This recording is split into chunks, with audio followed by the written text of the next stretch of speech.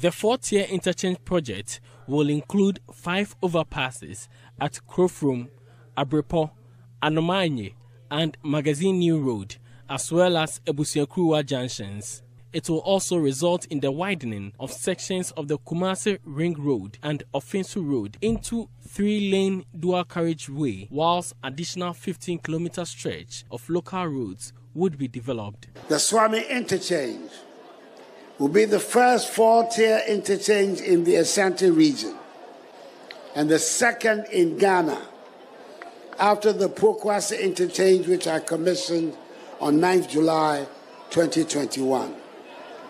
Once completed, it will address the perennial congestion experienced around the Suame roundabout and improve urban mobility within the greater Kumasi metropolitan area. Last week, some media personalities in Kumasi organized some residents to clear overgrown weeds at the roundabout, which is partially cordoned off. Regional NPP chairman Bernard Enchibo-Siakon says the electoral fortunes of the party in Ashanti is heavily dependent on completion of the Suame Interchange project. Because Ashanti mine, as some more can say, sir,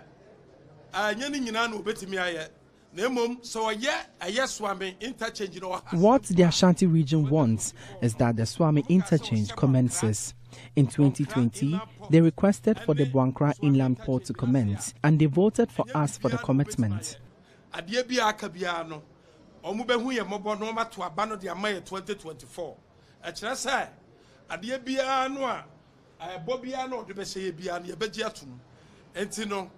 As a regional chairman, so all that they want is for the interchange to commence. As a regional chairman, we will also have to communicate such sentiments to the president.